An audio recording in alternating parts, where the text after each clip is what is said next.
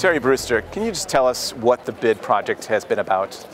The Business Improvement District project in Cheltenham is something we've been working on for the last year with local businesses. And it's all about establishing a business-led and business-funded body which will generate improvements for the town and for the businesses in it.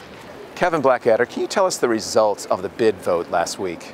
Yeah, Thursday and last week was the end of a month in which businesses in the town voted on whether the BID should come to Cheltenham. And we're delighted that 72% voted in favour, so the BID will now be set up. The whole idea of the BID from the outset has been to ensure that businesses themselves were leading the way in deciding how the BID would benefit the town, and they've come up with 5 main areas in which the BID will work for them.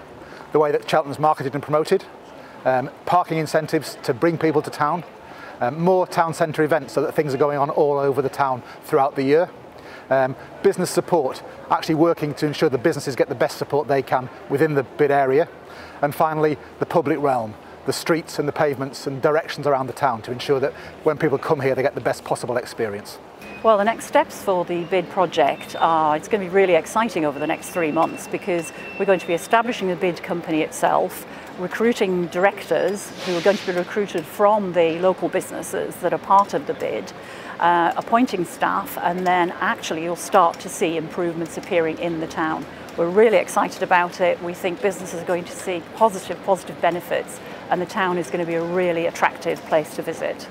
Can you tell us how businesses have responded to the vote?